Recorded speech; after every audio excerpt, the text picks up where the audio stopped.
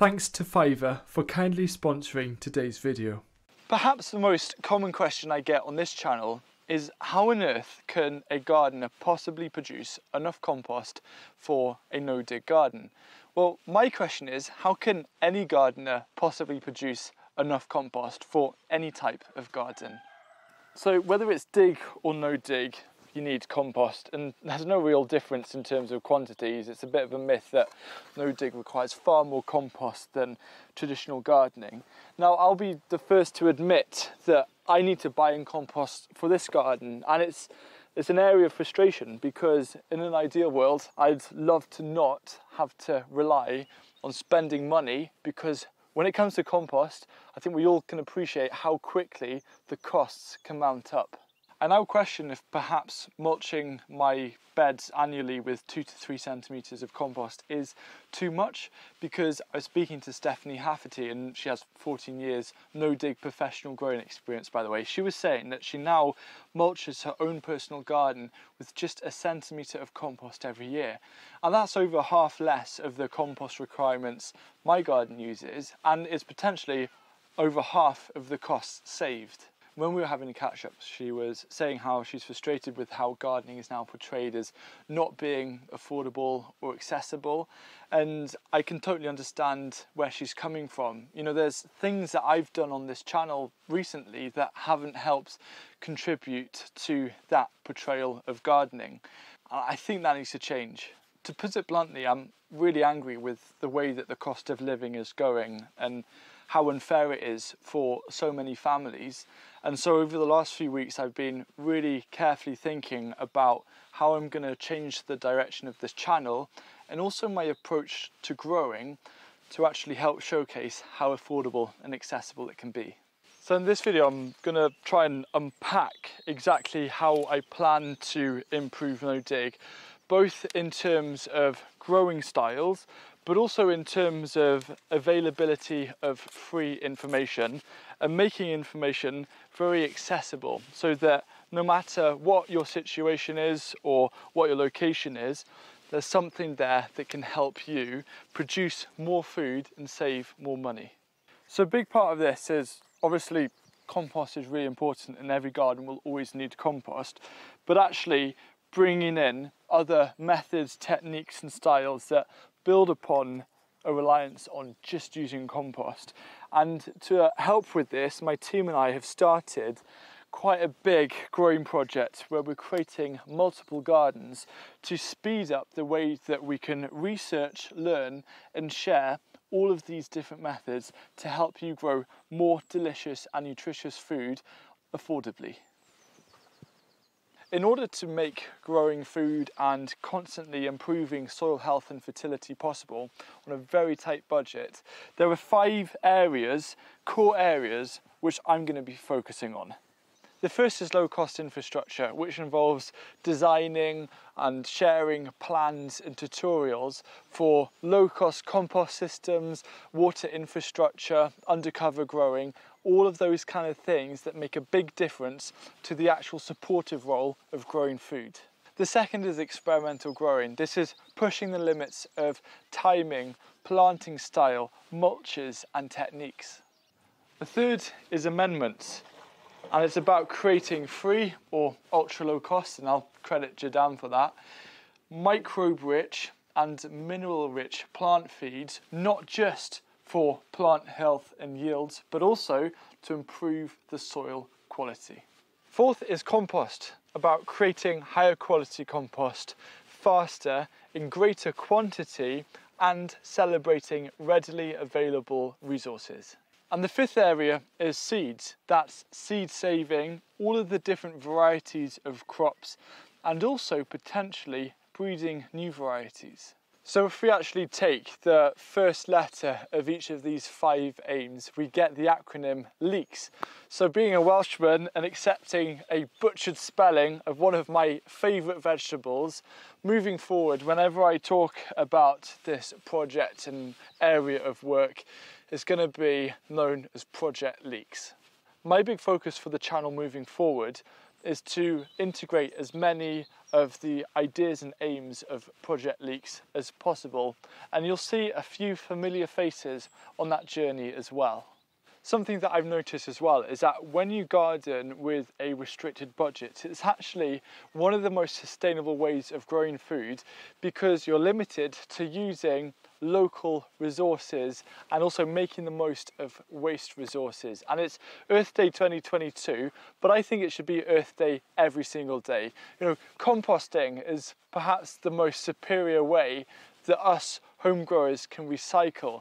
And even if we have a tiny garden, the amount of food that comes out of that will have a fantastic impact on helping to reduce food miles. One of the things that I really believe is going to be so vital for this journey is to share as much data, evidence, all the results as possible. And the new site where I'm sat in right now is going to be a core part of that. One of the gardens that we're creating at the moment is actually experimenting 11 other methods of growing, which builds upon no dig and test them against a control bed. And I'll share those 11 experiments in just a moment. Firstly, I wanted to quickly introduce you to this new growing site, which we have named in Welsh Dan Ronen, which means under the ash tree. This is a beautiful protected ash tree in kind of the middle of this 7-acre project, which we have secured a long-term lease for from a lovely family who are so behind all of the projects that we're trying to achieve and carry out. Now, I'm a big fan of logos. They make something feel legitimate, and I wanted a logo for this project, so I went onto Fiverr to find a freelancer to create one. Fiverr is a site that I've been using for many years, and what it does is it connects us with freelancers to help us either overcome problems or challenges, or to carry out tasks that we might not have the time or the skill to achieve. One of the reasons why I keep on using Fiverr is that project turnarounds are so quick and freelancers to suit any budget. I mainly use Fiverr for graphic design services like designing the Dan Ronen logo, which was done in under 2 days, absolutely amazing, but there are services for everyone. And just to show you how creative you can get with Fiverr, I actually tasked another freelancer to create a unique font that we can use on this channel, and it's actually the font that we've been using in this video. And I also got another freelancer to animate the logo. So if you're working on a particular creative project, or you need a set of skills that you don't have to help you with something, or you're simply curious about what services they offer, head to fiverr.co/HughRichards and use the code HughRichards to get 10% off. We're splitting this project into 2 stages. Stage 1 is the bottom 2 acres, which is far more of a horticulture, experimental veg growing type setup. And then the big field behind me, which is 5 acres, is going to be more of a focus on agroforestry and using elements from that to help with the horticulture. So behind me, the experimental garden is in progress, and that's where we've got those 11 experiments that I've mentioned. They're on the screen right now in my own font, which is really cool. And this is going to be such a fascinating space, because the diversity of what we're trialing against a control no dig bed is honestly, it gets me so excited. So I'll actually be doing specific videos on this channel, just giving you updates with how those are going. So behind me we have a herb garden, which we're actually looking to supply a local farmers market and a couple of restaurants. And this main garden, it's the mini garden behind me, is going to be a really important focus. It's 10 by 6 meters in size, and we're going to use that as a demonstration site to show what you can do in a confined small space, including trying as much as possible for it to be self-sufficient in terms of creating its own compost. So we've got a mini polytunnel going in there, lots of beds, lots of containers. It's going to be a lot of fun. So this is one of the latest installments. It's a rainwater capture system using IBC tanks to suit a mid-range budget. But what we're also going to be doing in a couple of weeks' time is using tarpaulin, creating a design in a temporary way of capturing a lot of rainwater in a smaller space on a tight budget, and I'm really excited to share that. We've just started planting up this polytunnel. Now the main goal for this is actually starting all of the seedlings for the experimental garden, and also we've got this Wi-Fi garden in the back that we're developing, mainly because it looks like a Wi-Fi icon symbol, but that's where we're just going to be able to grow a little bit more in terms of bulk produce to take home and eat.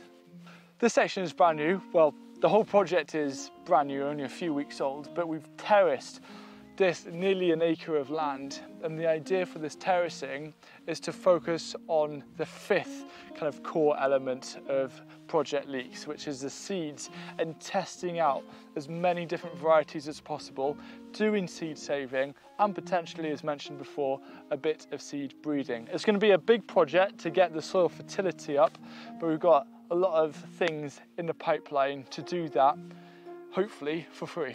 Where I'm sat here is the top of the car park, because we're also looking at turning this into a centre for regenerative agriculture, and that's another logo concept that we've worked on with Fiverr.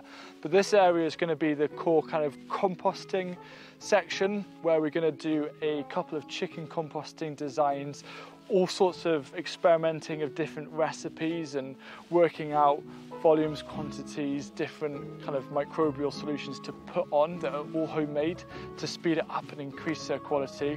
And also as a core base for creating all sorts of different amendments, which really excites me. When I was chatting to Stephanie Hafty about amendments, and this is going to be my new amendment corner for the main garden, she was saying how excited she is how ferments and amendments can bring so much value to gardeners and help really save a lot of money. And I'm really excited to really be putting this whole aspect through its paces.